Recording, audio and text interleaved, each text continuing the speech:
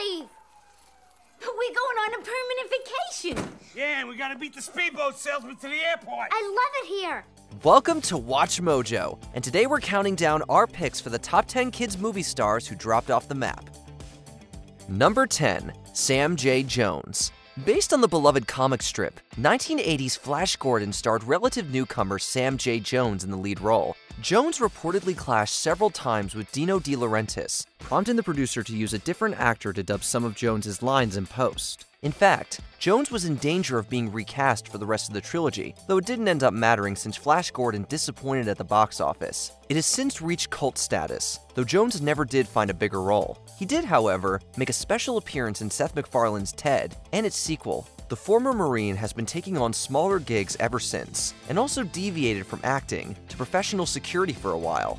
Number 9, Judith Hoag. By the time the first live-action Ninja Turtles movie released, kids couldn't get enough of the mutant crime fighters. The movie was a major hit, but April O'Neil actress Judith Hoag wouldn't reprise her role for the two sequels. According to her, she wasn't asked back because producers thought she complained too much about the level of violence and long shooting schedules. Though Hoag did appear in popular films after that, they were mostly minor parts, until she landed her second most defining role as Gwen Piper in the Disney Channel original movie Halloween Town. Keep your brother and sister back. Number 8, Daniel Tay. Even if you don't know him by name, chances are good you watch Daniel Tay every holiday season. Tay played Buddy the Elf's half-brother Michael in the Christmas classic Elf. At 11 years old, it was his acting debut, and he certainly showed potential. You may have also heard his voice in the critically panned animated family film Dougal, though Tay wouldn't appear in much else. I quit. He voluntarily left the world of acting behind when he found his true calling, teaching. He attended Yale, where he earned a BA in economics, and afterwards went to work at Veritas Prep as an SAT instructor. As far as we can tell, he's much happier in his second career choice. Number 7, Jeff Cohen. The Goonies is a quintessential coming-of-age adventure movie. Jeff Cohen made every audience member laugh as Chunk, the group's portly, clumsy member.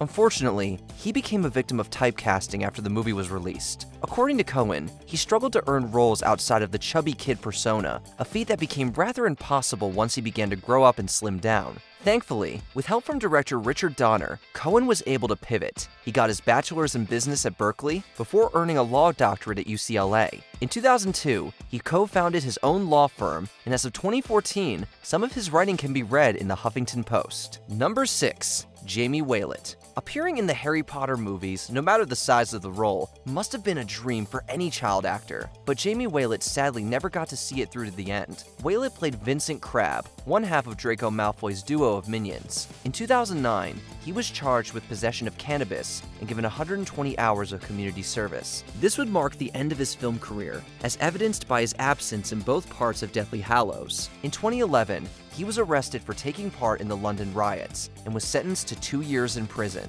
In the years since, he's taken up rapping, and fans can get personalized messages from him on Cameo. I'm an animal, I'll send them to the pearly gates. Number 5, Omri Katz. After getting started on primetime TV shows like Dallas, Omri Katz took on the role that would keep him famous among children for years to come. Katz played Max Dennison, the teen hero who accidentally resurrects the Sanderson sisters in Disney's Hocus Pocus. Oh, come on, it's just a bunch of hocus pocus. He's since spoken about being high during the filming of the movie, to the point where director Kenny Ortega had to pull him aside. Katz would leave the world of acting in the early 2000s, but, interestingly, he kept up his ties with the recreational activity, and now owns an online merchandise store themed around the substance.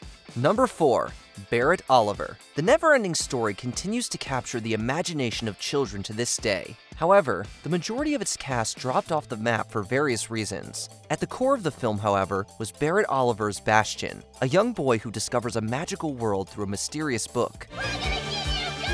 Though this is certainly his most famous role, Oliver still gained prominence through other films, like Ron Howard's Cocoon. His final film role was in 1989, and he quit acting after that in order to pursue photography. In 2007, he published a book focusing on the process he uses in his craft, the Woodbury type. Today, he enjoys a much more private life. Number 3, Mara Wilson. If you were a kid growing up in the early 90s, chances are you enjoyed at least one Mara Wilson movie. Maybe it was her debut in Mrs. Doubtfire, or her starring role in the adaptation of Roald Dahl's Matilda. Regardless, Wilson seemed poised to become a major star, yet she left Hollywood at age 12. Her mother's passing in 1996 certainly impacted her passion, though she would later write about how the world's reaction to her going through puberty also made her step away. Wilson would make her return to the public eye in 2012, primarily through web series such as Welcome to Night Vale. You can also catch her in Disney's Big Hero 6 the series. Number 2. Peter Ostrom. Peter Ostrom got to live out every kid's fantasy as the main character Charlie Bucket in Willy Wonka and the Chocolate Factory. You've got the last golden ticket! He was only 12 at the time, yet the role earned him the offer of a 3-film contract. Ostrom turned it down over concerns he wouldn't get to pick his own roles, and this wound up being the right decision. After filming wrapped, he found his true passion, largely owing to the veterinarian who would take care of his family's horses. In 1984, he earned his doctorate in veterinary medicine at Cornell University. He currently lives in New York, where he primarily works with horses and cows, though he still makes the occasional appearance for events. Number 1. Rick Moranis. Although not all of Rick Moranis' movies were for kids, some of his best were. Moranis' warmth and comedy lit up the screen. Sadly, it was tragedy that caused him to drop off the map. Moranis' wife, Ann Belsky, passed away in 1991.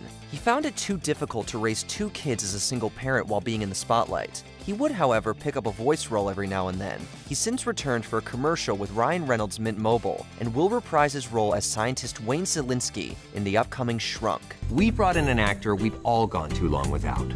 Rick Moranis.